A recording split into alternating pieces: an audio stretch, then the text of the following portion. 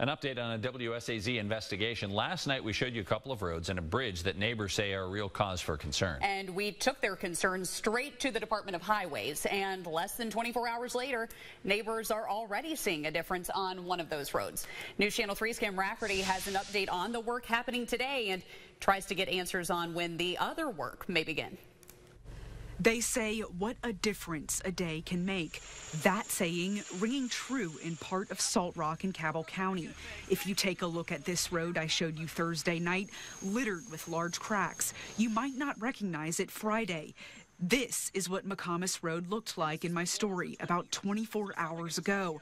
Friday morning, crews could be seen patching the road. Well, it's kind of amazing.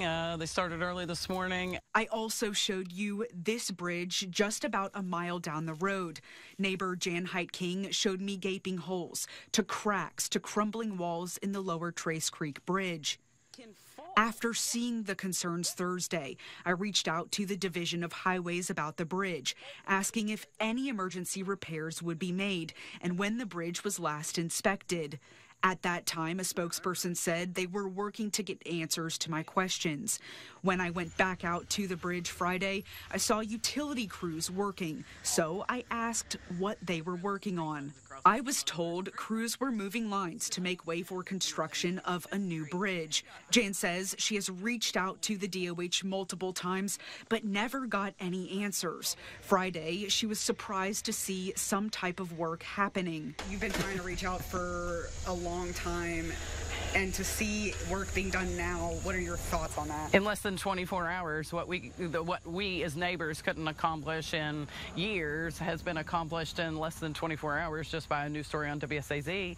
And to be frank about it, nobody should have to go to these efforts to get any kind of bridges repaired or Friday, I followed up with the DOH on my questions. A spokesperson confirmed the bridge was awarded for construction in 2020 and said the bridge is regularly inspected, as are all bridges in the West Virginia DOH's inventory. But with 3 years passing and no new bridge, I asked when the construction of the bridge is now expected to be completed, and again asked when the bridge was last inspected. I haven't heard back yet. Community members like Jan Height King say she doesn't feel safe traveling the 3 bridges along McComas Road, but she says her family has to travel them every day. Do you think tractor trailers can go across this bridge safely? No. I actually reached out to a friend of mine last night that drives tractor trailers, and he said after me sending him pictures, he wouldn't feel comfortable taking 3 tons across that, let alone 33 tons.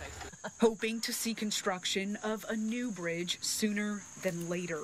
Cam Rafferty, WSAZ News Channel 3, Cabell County. Now, we do have an update to one of the issues in Kim's story just now. We just a few minutes ago got a few photos from Jan of McComas Road. Take a look at this. After that patching work just this morning, she did say holes have already started opening up in the road, as you see here. So we have now sent these photos on to DOH to alert them of the issue and ask if emergency repairs are going to be made. We will let you know as soon as we hear back on that.